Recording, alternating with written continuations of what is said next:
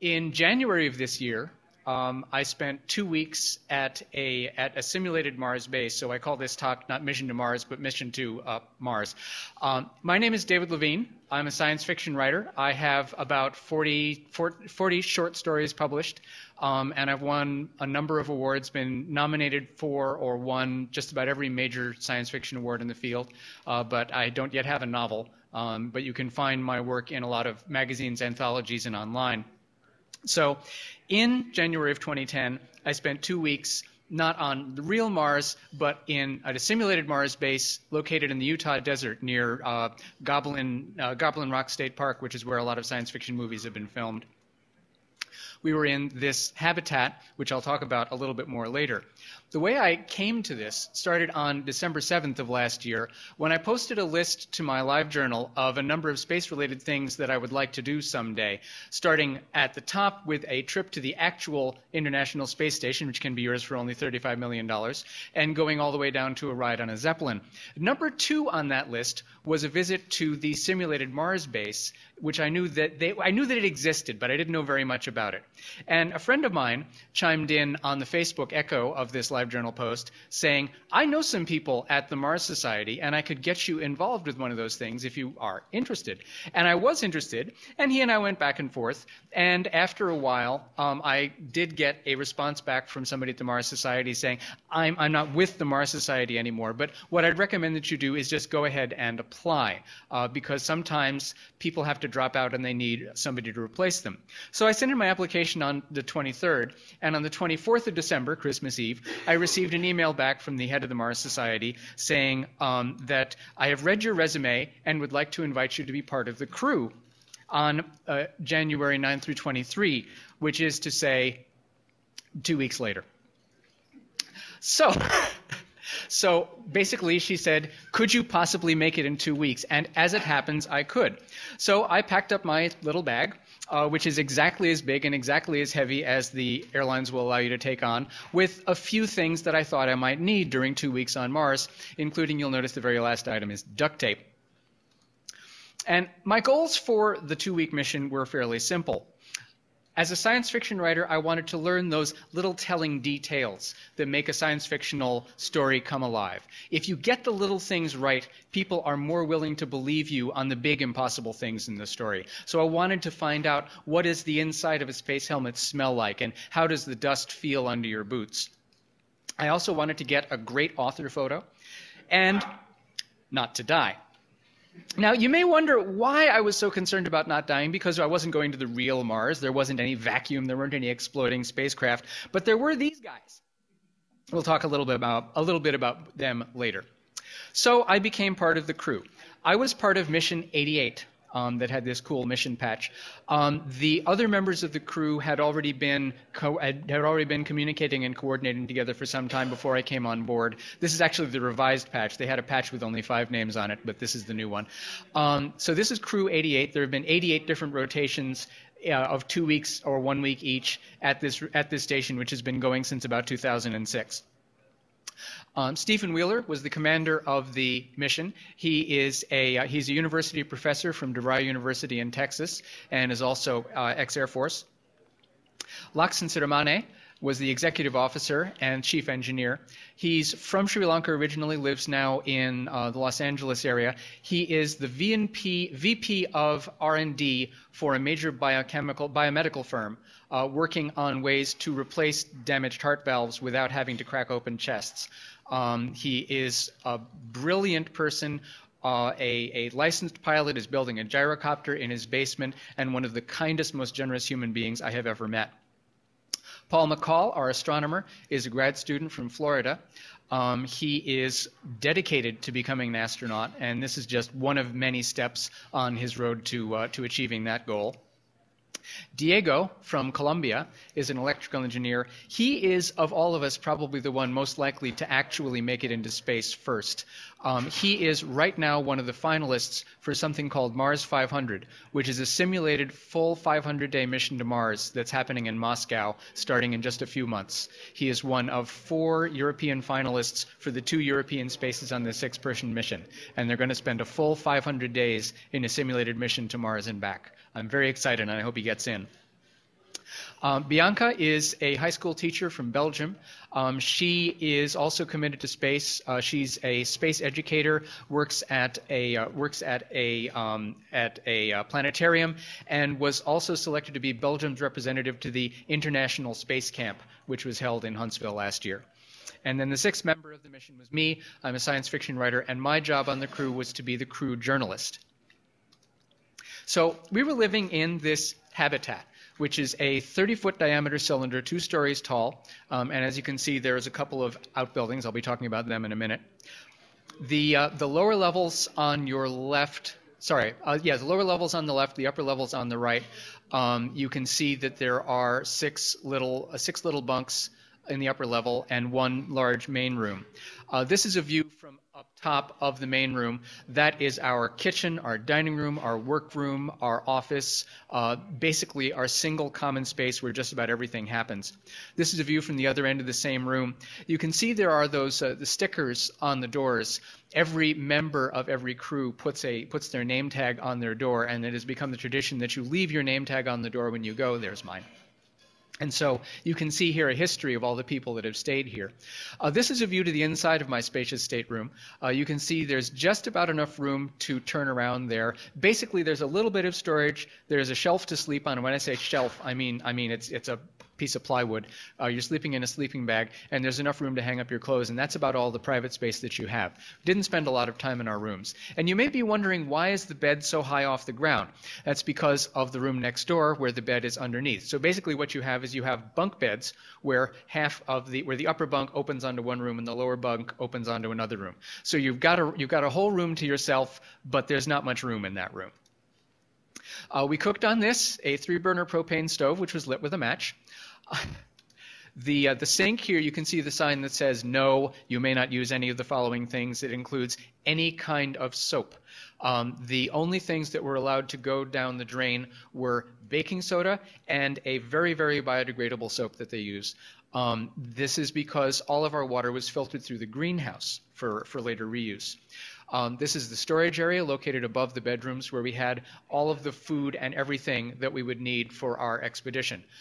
There were no resupply missions, theoretically. You had to bring with you everything that you needed, and this influenced what we did a lot. This is me at my duty station. Because of my background in high tech, I used to work for Intel and for McAfee and for Tektronix. Because of my background in high tech, I was in charge of the internet and the computers, and in addition to filing my journalist reports, I was also in charge of basically all of the electronics and small plug-in buzzy things. This is our networking station. You can see we had a couple of different Wi-Fi antennas, satellite internet, and a lot of this stuff is not connected, not working, but it's still there. This becomes a theme. Our internet connection was through this satellite dish. This is the same kind of satellite that if you have friends who live out in the boonies, they're getting their internet from DirecTV or somebody like that. It's kind of slow, kind of glitchy, but it was a lot better than the other forms of communication we had, which was none. We had no landline. We had no cell service. Satellite internet was our only contact with Earth. People always ask, did they put in an artificial 20-minute delay? We did not have an artificial 20-minute delay. We had a very real 24-hour delay, in that our mission support people were all volunteers. This is entirely nonprofit, all-volunteer organization. So our mission support people were only online once a day from 8 o'clock. So if you had an emergency, we had some emergency protocols to contact remote medical people, but in general we were completely on our own, and we only had email, and that wasn't responded to very frequently. So here we are in the main area, and you can just barely see in this picture 2 of the 6 webcams. We were on webcam 24/7. It only transmitted a still image every 3 to 6 minutes because of bandwidth limitations. So if you did something really stupid, there was a possibility you had not been captured. But we did have somebody who went downstairs and said, okay, nobody come downstairs. I'm going to take a sponge bath. And then we told her, you're on webcam. And but apart from that, we had no serious webcam-related incidents. So now we're going to go downstairs. The two most dangerous things on Mars are the ATVs and this stairwell. We've had plenty of people injure themselves on this stairwell. Fortunately, nobody on my shift got hurt. This is the bottom of that same stairwell. And looking from the top of the stairwell down, so now we're moving from the upper level, which is on your left, to the lower level, which is on your right. Looking from the top of the stairs, this is their science area. This is actually quite a well-equipped science lab. There was an autoclave and a glove box and a number of biomedical and biological and geological experiment stations. It's quite well-equipped. Our particular group didn't have bio or geo scientists, so we weren't making full use of this material, but it was available for a lot of the other teams have people who are more focused on these areas. So we get downstairs, turning back to look at the ladder. The door you see to your right leads into the EVA preparation room, which is where the spacesuits are racked. Yes, we had to have spacesuits. We were not allowed, while we were in simulation, to go outside onto the desert surface without wearing a suit. This is another view of the suit area. And on the left, you can just barely see the airlock door to the outside. Going through into the airlock, you can see it's all simulated, but it's all designed to give you the feeling of actually being on Mars. But we're not going to go outside just yet. Now we're going to turn around, go back out of the EVA room into the science lab, which is also our engineering work area, and around back to the engineering airlock. Two airlocks, one front, one back. The engineering airlock is located in the engineering area, and to the left there you see all of the stuff, all of the tools and materials and equipment that we had to keep the HAB going. It's a lot like living in an isolated cabin where you're responsible for maintaining and repairing all your own stuff, and there is no possibility of going back to Home Depot or what have you in case you got the wrong size bolts. You have to make do with what you have. Therefore, nothing ever gets thrown away. You bring with you what you think you need, and anything that you can't use, you put it on the shelf, or you put it in a box, or you throw it out back in what we call the Arctic pile, because it might come in handy later on. Also in the engineering area, you can see just past those wrenches, is the one bathroom that the 6 of us were sharing for 2 weeks. And that wooden thing on the wall there is the hand pump, which you use to pump water to flush the toilet.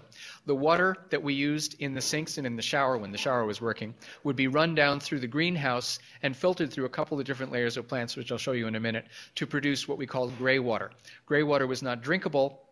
The International Space Station has a recycling system that can turn gray water into drinkable water, but it costs $250 million. We can't do that, but we did have this recirculating gray water system in order to give us some idea of what it would be like to be dealing with this.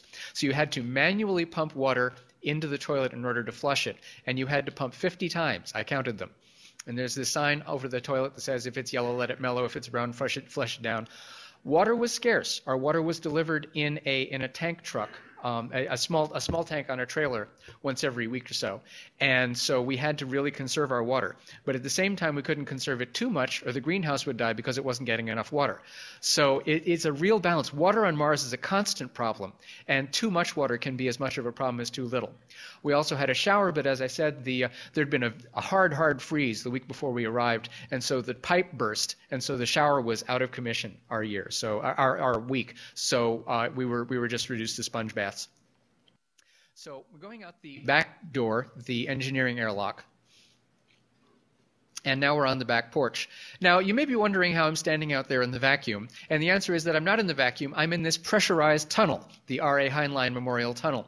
So this is just a sketch of a tunnel, but it represents a pressurized tunnel that connects the HAB with the greenhouse. So we're passing through the tunnel here to the greenhouse, the Odom Memorial Greenhouse.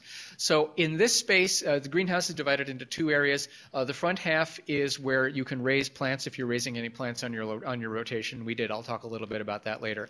And in the back half is where the water is filtered. The water is filtered through 3 different tanks containing different kinds of water plants. And I'll give you a closer look at that sign there. You may recognize that symbol. That's actually the orchid symbol. So the water is filtered through several different tanks and several different layers of filters and a number of different bacteria to the point that it actually stunk much less by the time it was through with all that, and we could use it for flushing the toilet. Now, it may seem that going through all that work just to flush the toilet doesn't seem worthwhile, but actually something like 60% of the water that a typical house uses is used to flush the toilet. So by using recycled water to flush the toilet, we could dramatically cut our water use. And in a real space station, you'd be using something other than water to flush the toilet, but it's only a simulation. So from here, you can see that in addition to the hab and the greenhouse, we also have an observatory. The path leading up to the observatory is also a pressurized tunnel, quote unquote. So as long as you don't step past that line of rocks on either side, you will not die. The observatory itself is too small to move around inside in a spacesuit, which is why we have this pressurized tunnel. And it has, as you can see, a gorgeous view. And the skies in this area are about as dark as anywhere on this continent. We had spectacular views at night. This is a astronomical photograph that Bianca took, and here is a view down from the observatory to the hab by night. And that bright orange star you see in the upper left-hand corner is actually Mars. So while we were there, we were doing real science in simulated Mars conditions. One of the projects we were working on was a micropaleontology project, which was done by Steve, who was an amateur paleontologist. He would go out and climb on rocks that none of us were brave enough to clamber and come down with samples of various materials from formations that he thought might be good microfossil beds. Some of his paleontologist friends said, that sounds like a great experiment, but you're not going to find anything. Well, he spent a lot of time sifting through samples and a lot of time staring through microscopes, and he did eventually actually find this. This is called an ostacod. It is a 150-million-year-old crustacean. Critters like this still exist today, and this kind of sorting and searching and sifting and finding is something that is probably going to be one of the major things that we do when we do get to Mars, because if there was any life on Mars millions of years ago, it would probably be quite small. So this microfossil thing, the existence of these microfossils is one of the reasons that the Mars Desert Research Station is located where it is, because there are plenty of microfossil beds in that vicinity. Another experiment we were doing was what we called the suit constraint study. In this study, we would go out and look for plants. We would mark out an area of the desert and then try to count, identify, and take samples of every plant in the vicinity. We had 4 different areas, and everybody did each area once, and we randomized whether you would do it in a suit or not in a suit. So we did all of the non-suited parts of the study at the very beginning of the mission before we went into simulation. After that, we were all going out and doing what I call cotton picking on Mars, because it was tedious, back-breaking work, crawling around hands and knees, looking for all these little plant samples. And I swear, wearing the gloves was the worst part. Imagine dealing with Ziploc bags and a little pair of scissors and a pencil and a pad and your camera, so you could record and write down and note down every sample that you took. I swear I collected my pencil a lot more often than I collected any of those plant samples. So while we were out there on our hands and knees collecting samples, Diego was monitoring the experiment. But since he was out there and we really weren't getting into much trouble, he decided that he would do a little side experiment on extremophile life forms. So he was looking for what are called extremophiles, which is to say life forms that like extreme conditions, which involve picking up a lot of rocks and breaking them open and looking inside. In this case, he found a green line in the middle of the rock, which, when examined under the microscope, yielded this. This is an alga. This life form exists on Earth and lives inside of a rock where there's no light and no water. And we think that if there are life forms on Mars today, they're going to be critters like that. Another experiment that Diego, our biologist, did was growing Physalis peruviana, which is a plant that grows in Peru at very high altitudes. It's used to low air pressures. It's used to a lot of ultraviolet light. And so we thought it would be a good candidate for growing on Mars. So we had a number of them in the greenhouse. And unfortunately, by the end of the 2 weeks, only one plant had come up. So in a sense, the experiment was a success in that it had a result. But in terms of actually growing plants, not so much. The one scientific experiment that I was most directly involved in was the reconstruction of the telescope. The radio telescope had been put up in 2006 and was built for the altitude of Jupiter above the horizon at that year. Jupiter has moved around since then, so the telescope needs to be pointed in a different direction. This type of telescope just consists of two wires held up on poles, and so the altitude at which it is focused is determined by the height of the wires above the ground. So what we needed to do was we needed to take it down and put it up again in an adjustable way. So this was all done in suits. We went out, we disassembled the existing radio telescope and took it down. Then we came inside and used our trigonometric skills to figure out how long all the guy wires needed to be and where the holes needed to be drilled. And then we drilled all the holes, measured all the guy wires, drove the new spikes into the Martian soil using a highly sophisticated astronaut tool, and then put the new one up using again, highly sophisticated astronaut tools. And finally, there's the completed new adjustable radio telescope. And then we went inside and actually recorded this signal from Jupiter. So it's not a very sophisticated instrument, but I mean, a lot of the people that come to the Mars Desert Research Station are students of one sort or another. So the radio telescope has been used by several groups that have come after us to do various scientific studies. The thing that we spent the most time on each day, and the biggest pain in each day and also the most fun, was going out on extravehicular activity, going outside of the hab. When you're getting ready to go on EVA, you start off by putting on a jumpsuit. Under the jumpsuit, I am wearing a wool sweater, wool shirt, long sleeves, long pants, long underwear, and a wool knit cap. It was very cold in January in the Utah desert. We put on these gaiters on our boots to keep the dust and sometimes mud from getting inside of our boots. The backpack is actually quite light in weight, but it's a bit awkward to get on. You're supposed to have somebody to help you on with it, but we got to the point that we could put it on ourselves. Now we're all set for the helmet. Is that the author's That's one of them. I got a lot of good author photos. Okay, so you have your name tag that goes on, so we can identify the body when it's brought back in. The things on the red lanyards are keys to the ATVs. We have this large red thing on it so that in case you drop it while you're wearing your helmet and wearing your gloves, you can see it there on the ground and maybe even have a fighting chance of picking it up. And we also had handheld radios that we used for communication. So you hook up the radio, you run the wire into the earphone up under the ring of the helmet. Then you have to have somebody to help screw the hoses onto your helmet. That was the one thing that you could not do for yourself. The angle was just too awkward. And now we're all suited up in the airlock, ready to go. And out we go onto the surface. And here we are out on the surface of Mars. And it's not Mars, but with the spacesuit and the red rocks, it really felt like Mars.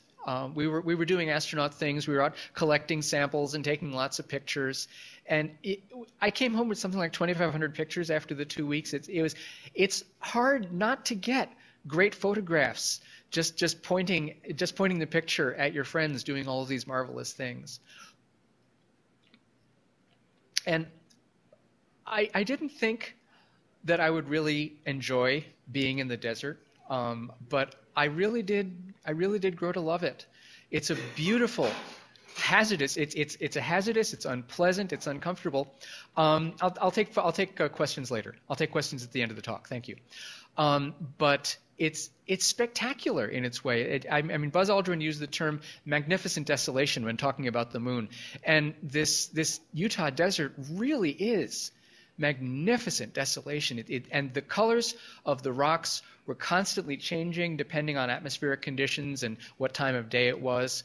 Many different kinds of rocks, many different vistas, and you could climb on things and see for a long, long way. This particular rock just fascinates me. This is a case where you have an overlayer which is made of harder rock and underlayer made of softer rock which has been eaten away over the years. We never did find out the name of that feature, but it's quite spectacular. And the rocks that you would see underfoot were red like Mars, and that's a beautiful shot of the hab from the ridge above. And this is the area that was known on our maps as Valles Marineris. We have our map of the area with all these Mars names on it. The Bureau of Land Management, who owns this land, has all of their own names for this stuff, but we would call it Valles Marineris or Olympus Mons or what have you. But you can see just how much it looks like Mars. How you've got the rocks laying around. Well, actually, this is Mars. This is an actual Mars surface shot. And apart from the fact that the real Mars is a little bit more rusty red and Utah is a little bit pinker, you kept seeing shots that just reminded you of the shots that you'd see from the actual Mars mission. So this is Utah, and this is the real Mars. Look how similar they are to each other. And you can tell the shots of the simulated Mars because they have people wandering around on them. But it was so cool, and I left my footprint on Mars. We also had, in addition to our footprints, we had these rovers. They were kind of frightening to me at first, but I really grew to love them. Each of these little guys had its own personality. They were a lot like animals. They had, they were temperamental. They would sometimes take off without you. We had some thrills. We had some spills. Nobody was seriously hurt, fortunately. But with the rovers, we could get out a lot farther. And this was. Anybody here been to Disneyland? You know the Indiana Jones ride? It felt like the Indiana Jones ride on the territory of Thunder Mountain Railroad. So after a long, hard day of going out and collecting rocks and looking for samples and taking lots of great photos, the sun would go down. And at the end of this day, we climbed up to a butte right nearby and had this gorgeous, amazing view. This was just a spectacular, just awe-inspiring vista. And so as the sun went down, we would gather our materials and head back to the hab and come back at the end of the day. Now, when you're on Mars, things break down all the time. So I became a member of the engineering crew. Usually there's only one engineer and 5 scientists. In this case, we really had 3 engineers because although I was journalist, my journalistic tasks only took up about a third of my day. So I spent the rest of my time helping to fix things. So I became the one in charge of all the small electronics, which included the backpacks. Also, when we had a crack in a space helmet, you can see that little gray rectangle near the top. That's duct tape. We would repair everything we had with anything that we could get. Dealing with water was a big part of our day. We had to pump the gray water out of one tank and into another tank a couple of times a day. You can see that piece of paper taped up on one of the tanks in the greenhouse. It says, gray water system has recently undergone major renovations. Do not do anything without checking with mission support first. Everything was changing all of the time because all of the systems had been built, and then you go out there and something breaks and you have to fix it with whatever you've got. So the systems were constantly changing. In this case, we had to go in there with a filter and hold this filter under the pipe at a certain point in the process because the regular filtering system wasn't working. We were constantly having to fix and improvise. The whole thing was like, there's a scene in the movie Apollo 13 where the mission support people come and they dump a whole bunch of stuff down on the table in front of the engineers and says, you have to make this fit into that using only this stuff.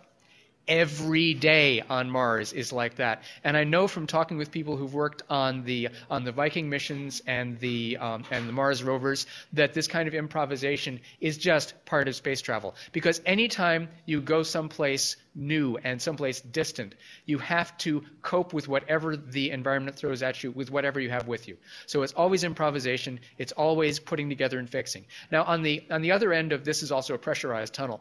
On the other end of this pressurized tunnel is the engineering area or shed, where we have our motor generator that keeps us in power. This runs off of diesel fuel. This new generator called Kitty was delivered the first day we were there. The previous crew had very serious problems with generators. There are actually 5 dead generators in this pile, in addition to 2 dead generators that are behind me when I took this picture. And so on day 3, when our power went out, it was not completely surprised. But as we sat there with no power and no heat, getting colder and colder, and as the sun was going down, it was getting darker and darker, it was kind of scary. And it really felt like we were out there on our own. Fortunately, this man came through to help us. This is DG. DG is very rarely photographed. I think this is the only picture anybody has of him. And he is a guy who lives in Hanksville, which is about 2-3 hours drive away, and comes in when the problems get too severe for us. Too severe for us to solve on our own. So he came in and he managed to diagnose what the problem was with the generator, which was that when we shut it down in order to change the oil, it wouldn't restart. Turns out that it was running the power system just fine, but it wasn't charging its own battery. What we wound up doing was taking a trickle charger and plugging it into the outlet, running an extension cord out from the hab to a trickle charger so that the motor generator could charge itself. Constant improvisation. So our water was delivered, our drinking water was delivered on a tank. It had to be pumped by hand from that tank into this tank, from which it could be electrically pumped up into this tank, which is located above the bedrooms, and from there it would gravity feed down into the sinks. If you didn't pay attention when you were pumping this tank full, it would overflow, and if it went above that green line at the top, the one that says "Do not exceed," then the water would run down into your bedroom. This, of course, never happened to us, right? So dealing with water, making sure that the batteries for the backup system were being charged, making sure that the plants in the greenhouse did not die. Engineering is pumping up, keeping the rovers gassed and oiled. Just dealing with the systems of the hab was really more than one full-time job. There were 2.5 of us, and we were able to get ahead. Usually, most teams fall behind, so we were doing very well. And actually, Loxon, our chief engineer, was asked to join the permanent engineering staff. And he'll be going back there in June to get the place ready for the next rotation, the next year, because they don't do it during the summer. They close up at the end of the season and open up again in I think about September. So our daily life, we had pretty much the same schedule every day. Got up at 7:30, had breakfast and a morning briefing.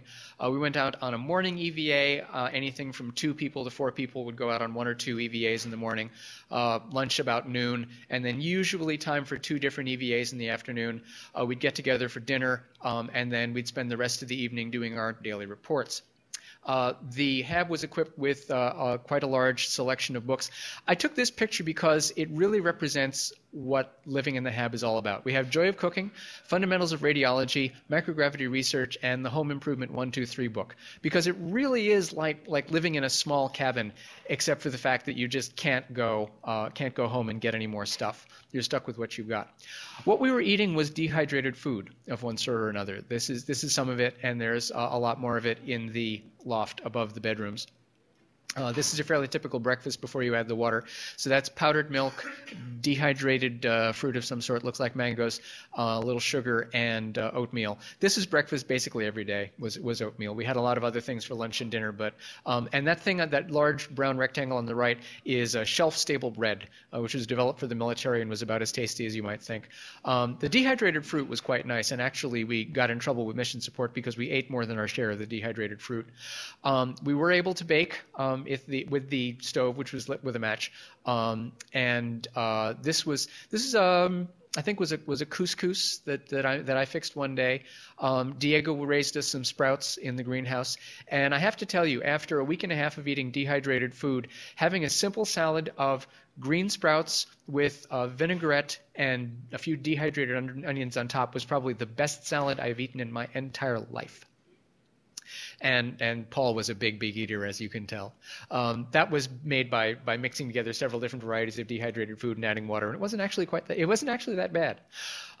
So this is me working on my journalistic duties. We had a lot of reports. We all had a lot of reports to do. These were filed over a web form to the Mars Society server back in Boston. So I did my journalist report every day. I also copied my journalist reports to my live journal for my friends and family, and a lot of other people, of course, have read them online. We had the engineering report, which listed all of the water levels and gasoline levels and diesel levels and oil levels of all the systems, and just was a quick checklist of everything that might conceivably go wrong so the people back home could know what the state of the hab was. We had an EVA report that the person who was in charge of any individual EVA would fill out about where did you go, how long did it take, what did you do. There was the science report for each of the science experiments that was ongoing. We had to file a science report every day.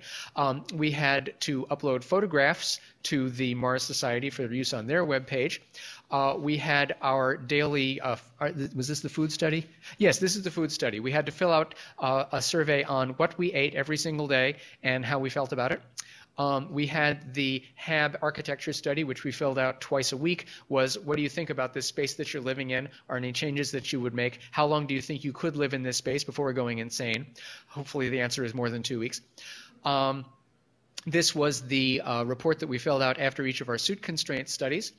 And the inventory of all the food, what did we eat and what was remaining, and the quick guide that I wrote. Now, I was a technical writer for a lot of years, and so when I got here and I discovered how messed up and undocumented the HAB systems were, because there was plenty of documentation. We had binders and binders and binders of documentation, every one of which was out of date, even if it was only a couple of months old, because the HAB systems were constantly changing. So I wrote up these quick guides, which were one-page bullet lists of this is what you need to do every day, and if something goes wrong, this is what to do about it. Because we had lots of background material, but no very focused, usable documentation. So I wrote about a dozen of these quick guides and laminated them, and I left the file on the computer in the HAB saying, with explicit instructions to say, whenever anything changes, you need to update the quick guides. And I've gotten feedback from people that have followed that this has been incredibly valuable to them. So technical writing saves the day, for sure. So this is why, if you looked in on the webcam at any point during my 2-week mission, you would probably see me sitting at my computer typing away. But then at the end of the day, we were on Mars, and we had this marvelous view out of our portholes every day. So what did I learn from my 2 weeks on Mars? Shared adversity creates strong relationships. We were out there all by ourselves. There were 6 of us, and we were dependent on each other. Nobody else could tell us what to do. Nobody else could help us. We had to depend on each other, and we got really, really close. We were like a family. The isolation, our great distance from any kind of shop, anybody that could help us, forced us to become ingenious, to improvise, to be self-reliant. And what I called protagonistiness, which is behaving like the protagonist. Protagonist of a story is somebody who takes actions that change the plot. You have to, when you see a problem beginning to occur, you learn to take action. You learn to see that problem and take action to do something about it. You do not wait for approval. You do not ask somebody to help. You do not assume that somebody else will deal with it. You deal with it yourself. And just as an example, when we came back, I was having breakfast in the hotel on the way home, and I spilled coffee. And I immediately grabbed a rag and mopped up the coffee and put everything away. Never even occurred to me to ask somebody from the restaurant to clean the mess up. I was just totally in that mode of everything that happens is my responsibility. But I did not die. I got this fabulous author photo, and I made my new Mars family. These people are people who will be important to me for the rest of my life, and I'm so glad to have met them. So this is me.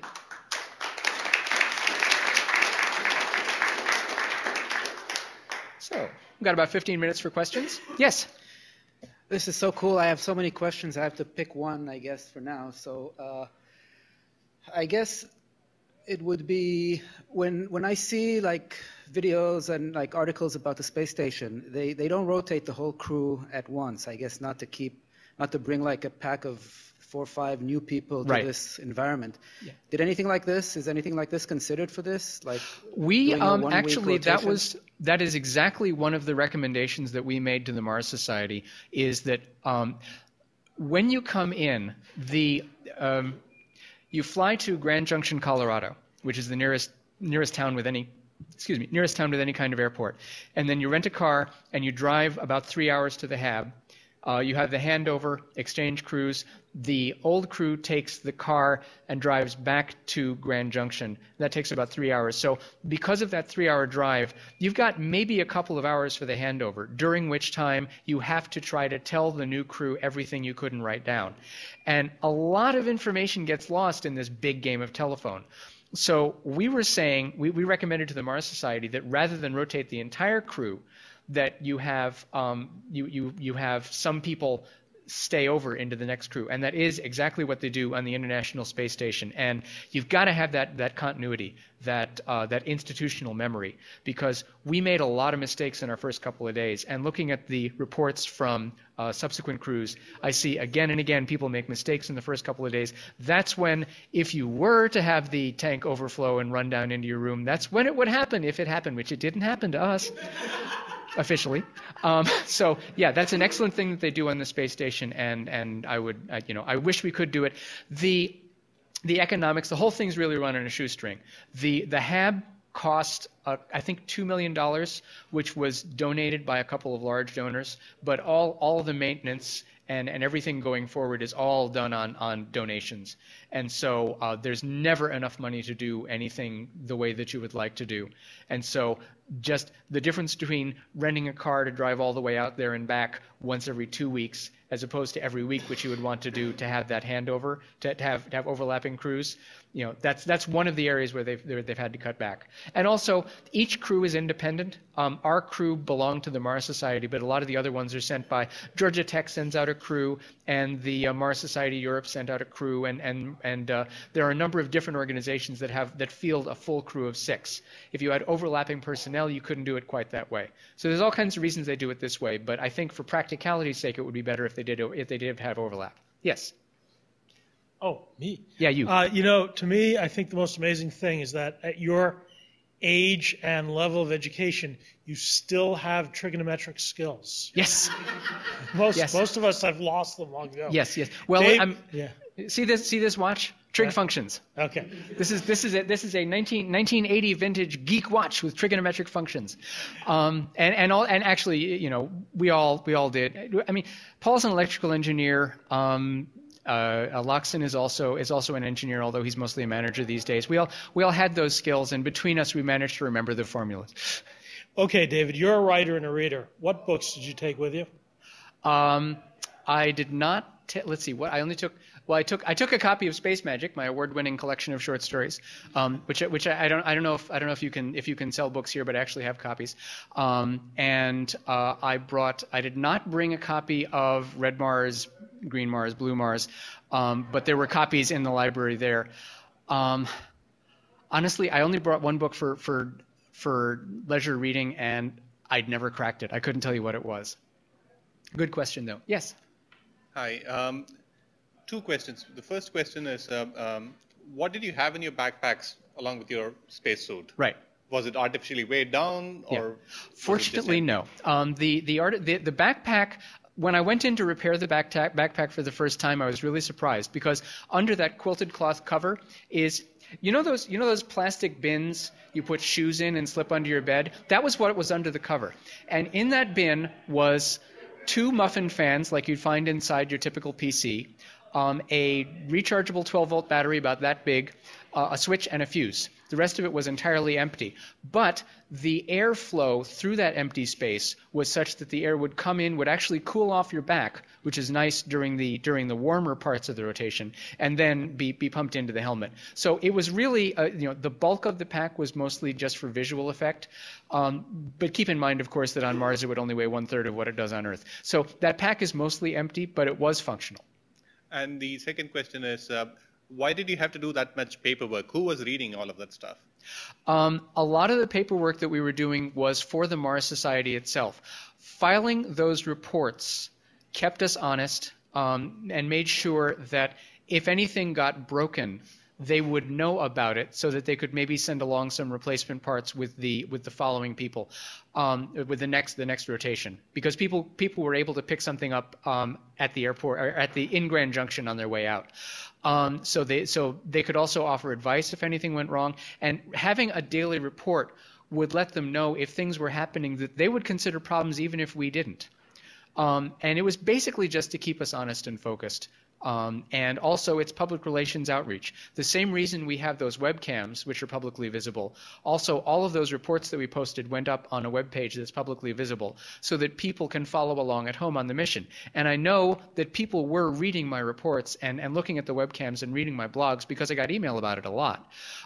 We were bandwidth limited. We were extremely bandwidth limited, but each of us was instructed you will get a special Gmail account especially for the mission, and you will not have your regular email forwarded to that account either. You will only give that account to people that you know will not abuse it. So we had an account where we could read a limited amount of email, and we were explicitly told not to use Hotmail or Yahoo Mail or any of the other things. Use Gmail because it's so bandwidth efficient. Oh, yes. Yeah, so some of the other paperwork that we were doing, the architecture study and the food study were being done by researchers at, I believe, at the Johnson Space Center. This is not an official NASA thing, but there are a lot of people who work for NASA, who work for JPL, who work for Lockheed, who are doing this on their own hook. And they're getting and they get the time off from their bosses because the bosses also think that it'll be valuable for them. So there's a lot to be learned about what it's actually like to live in these environments, which if you're designing space hardware can be very helpful. It gives you a visceral gut impression of what things are like that's a lot more effective than anything that you might read on paper. So it's not NASA, but there's a lot of NASA people that are working on it, including the people that are doing the food study and the architecture study. And these things are being published in refereed journals. There is some real science coming out. Not a lot, but there is some real science coming out of here. Yes. So I remember seeing this feature on Discovery about one of the Apollo missions when they discovered that they can hop around instead of walking, making it more efficient in the spacesuits. Yes. But they were talking there of how they can't really, because of the hostile environment, every time you try something like that, it's kind of, if you fall and crack your helmet, it's not like you're here. So I was wondering if you guys did any limit yourself at all during those EVAs to not go certain places because it might be too dangerous. Very much so. Yes. Yeah. The priorities at the Mars Desert Research Station are safety, science, simulation, and comfort in that order. So bottom line is if there's any question about whether or not you should do something, if it's not safe, you take the safer route.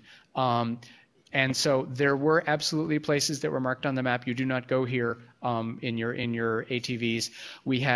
There was a lot of the handover information was all about how to use those ATVs safely.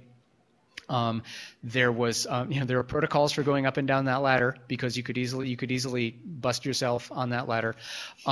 There were, and then we would experiment. But one of the reasons you report on what you've done is so that mission support can tell you, don't do that anymore. It's dangerous. And the ATVs were the most dangerous thing, and certainly going out in the desert is potentially dangerous, even if you aren't wearing a pretend spacesuit. By the way, when all the paperwork that I had to fill out when I signed up for the mission included a disclaimer that said, in approximately so many words, I acknowledge that driving around the desert in an ATV wearing a fake space helmet is really stupid. And so, so we actually did not wear our space helmets on the ATVs. We would take off the helmet and strap it to the rack and wear a motorcycle helmet. And that's why there aren't a lot of pictures of us riding on the ATVs, because we didn't want to take pictures of us not in simulation. But we did wear the helmets for short jaunts, and we would put on the helmets for photographs. But you compromise science and simulation for safety where necessary, which is not to say we never did anything foolish, but we never did anything foolish and told mission support about it. Yes. So I had two questions. The first one is, how did the differential plant survey work out? I mean, the P. peruviana study, we tried growing that plant in the greenhouse in a variety of local soils, and only one seed germinated. It was intended to be an experiment that would go for several rotations, because 2 weeks isn't a lot of time when it comes to a plant. But since only one seed came up, we decided to terminate the experiment rather than ask the following team to use some of their limited time to keep going on an experiment that we'd given them. Did that answer the question? No, I was actually asking about the plant survey you did, one in spacesuits and one without. Oh, that one. I don't remember. Part of the problem there is that the person who was in charge of the survey, Diego, is the one who is now in Moscow getting ready for the Mars 500. So he hasn't had a chance to assemble and publish his results. But just from my own personal experience, I'd say that I spotted and collected something in the vicinity of 40 or 50% as many plants in the suit as not in the suit. The biggest problem was the gloves. And the second biggest problem was the helmets, because when you're wearing this helmet, you can't wipe your nose, you can't rub your eyes. If your hat starts to fall down over your head, I learned that I could kind of push my head back and kind of scrape it back on the back of the helmet. But in general, if your helmet fogged up, you could be in serious trouble. And one of the other teams had some very cold weather. They had helmets fogging up all the time, and sometimes they just had to abandon sim and say, I need to take off my helmet and clean it, otherwise I couldn't see it at all. So in addition to that, keeping you from seeing the plants in the first place, taking a picture of the plant and dealing with marking down your results on a piece of paper and maybe holding the plant close to yourself so you can identify which plant it is. You can only get this close. You can't get this close. And it's a big impact. And then there's the bulkiness of the suit and the backpack and all that keeps you from moving around, and getting down and getting up again was all it was tedious. Like I said, it was like picking cotton on Mars. And so it was a big hit. If we were doing it for real, we would probably have something better than holding 6 Ziploc bags in one hand while doing all this other stuff with the other hand. If we were doing it for real, we would probably have a specialized holder to hold the 6 bags open that would like strap to the side of your suit or something like that. But because we did the same thing in both environments, it was a fair comparison. But it was instructive, to be sure. Some other teams, not ours, there's a group in South Dakota, University of South Dakota, is doing spacesuit design work, and they send a couple of teams out a year with new prototype spacesuits, which they try out in the desert conditions. And those are for real. I mean, those are much realer spacesuits with actual oxygen supplies and everything. It's quite impressive. You got some great pictures. And you had a second question. Yeah, the second question was, what was the environment in the greenhouse like, and was it artificially heated? The greenhouse was not artificially. The environment in the greenhouse was like any greenhouse that you might have been in. It was warm and rather moist. It was not artificially heated. It was the outside is that wiggly, transparent stuff that greenhouses are often made of, and there was enough solar radiation coming in through there that it was quite comfortable in there. It was a nice place to be, apart from the fact that it stank. So the greenhouse was working as a greenhouse. In actual Mars conditions, the fact that you're farther from the sun is slightly compensated for by the fact that the atmosphere is so much thinner, which means that Earth plants would probably get along pretty well in a greenhouse on Mars. All you'd have to do was bring the local atmosphere, which is mostly carbon dioxide, up to a level that's comfortable for the plants, which is only like, I think about 4 or 5 psi of carbon dioxide is enough to keep plants happy. So that's about 1/3 of Earth atmospheric pressure. Mars surface pressure is less than 1% of Earth's surface pressure, but you could enclose the plants in a greenhouse, pressurize the air a little bit, and they would be able to grow, and they would not be too badly disturbed by the 24.5-hour day. So that's definitely something that will happen if we ever do go to Mars, for sure, as people. Yes. Yeah, I was going to ask something else, but since you brought it up, what is for a habitat on Mars? What is the design, I guess, pressurized environment that you want for the humans? I mean, you don't have to have one full atmosphere, right? I mean, no, you don't. I've done some research on this. I've been working on some fiction about Mars, obviously, and I've been studying this. And the International Space Station is kept at sea level pressure, 15 psi, not for the sake of the people, but for the sake of various experiments, because a lot of the scientific equipment was built with the assumption of 15 psi. So it's just easier on all the equipment if they keep the space station at 15 psi. Apollo was run at quite a low pressure of about, I think, like 3 psi of pure oxygen. Pure oxygen, as you probably know, is what killed the Apollo 1 astronauts. So they ran the capsule at a mixture of oxygen and nitrogen during launch. But once they were well above the atmosphere and away from the danger of fire, they switched over to a pure oxygen atmosphere and ran on pure oxygen for the rest of the mission. Pure oxygen is perfectly breathable for people. At 20%. Yeah. I think 20%. 20% atmosphere. Yeah, our pure. atmosphere is like 20% oxygen. Yeah. So if you provide pure oxygen and 20% atmospheric pressure, people are perfectly happy on that. As long as there's no combustion, then it's quite safe. Running at a low pressure means that things like spacesuits are much easier to work in, and of course you don't have to transport all of that nitrogen along with you. So I can't tell you what pressure a Mars habitat would be run at. There are good reasons to run it at sea level pressures, and there's other good reasons to run it at a lower pressure. The book that I would recommend is The Case for Mars by Robert Zubrin. He talks about all of this. Robert Zubrin is one of the founders of the Mars Society, and just about everything you see here is based on his ideas. So he talks about all this stuff in great detail, and you can work it out for yourself.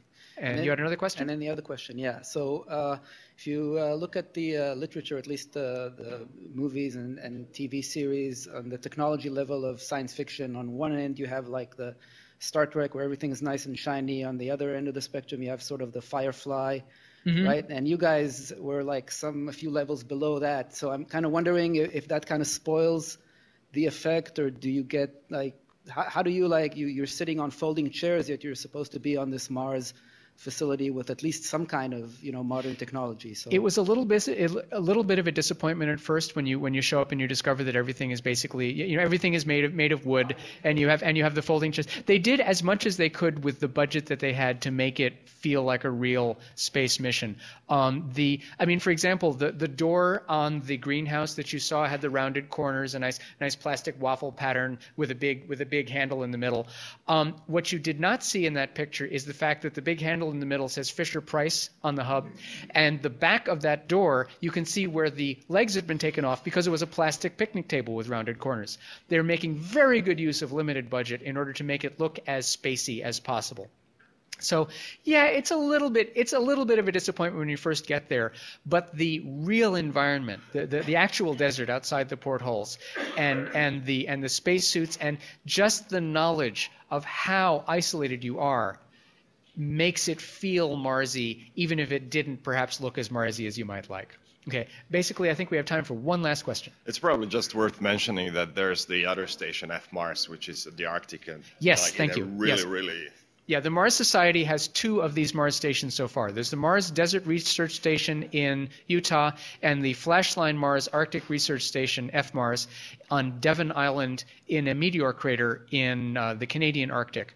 FMARS is a lot more isolated. The crew and supplies have to be dropped in by a C-130 plane. They do 1-month rotations instead of 2-week rotations, and you have to walk down to the stream to carry your water rather than having it delivered by a tanker truck. So we had it easy by comparison with them. And I do know some people who've been to FMARS, and it's hardcore. I had originally thought that I wanted to go there, but having been to the Utah one, I think that's about as far as I want to go. So thank you very much. I'll be hanging around if you have any more questions.